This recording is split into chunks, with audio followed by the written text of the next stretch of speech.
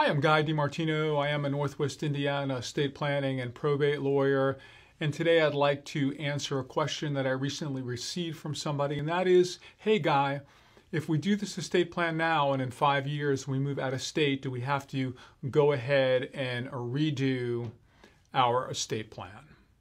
Before I answer this question though, just a reminder, if you ever have any questions regarding a Northwest Indiana estate plan or probate matter, you can always reach out to me at indianaestatemeeting.com, and I'd be more than happy to set up an appointment with you either by phone or in person or by video, and I will answer your questions and we can talk about your goals and what you're hoping to accomplish with your estate plan.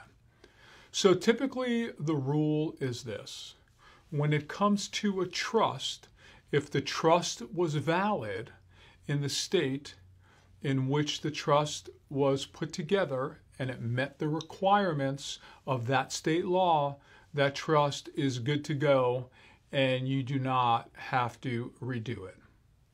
The same is true with a will.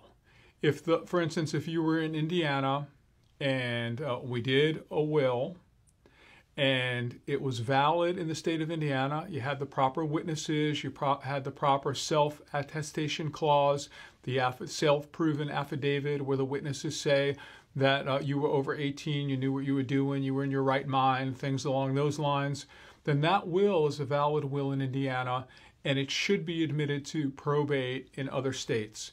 If another state, though, has a really hinky law or a really weird law, there could be a little problem there, but most of the time the state will look to the law where the will was actually put together. So that is the issue regarding a trust and a will.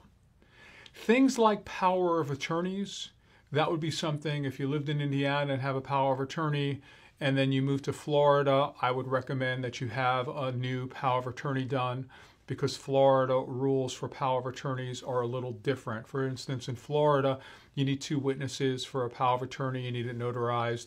In Indiana, you just need to have it notarized. So that would be an issue.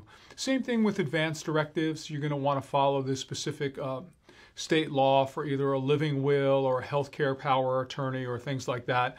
So those documents you can go ahead and do and redo when you move. It's always a good idea, though, if you're going to move to another state, to take your documents to an estate planning lawyer, have them take a look at it, have them give you some advice.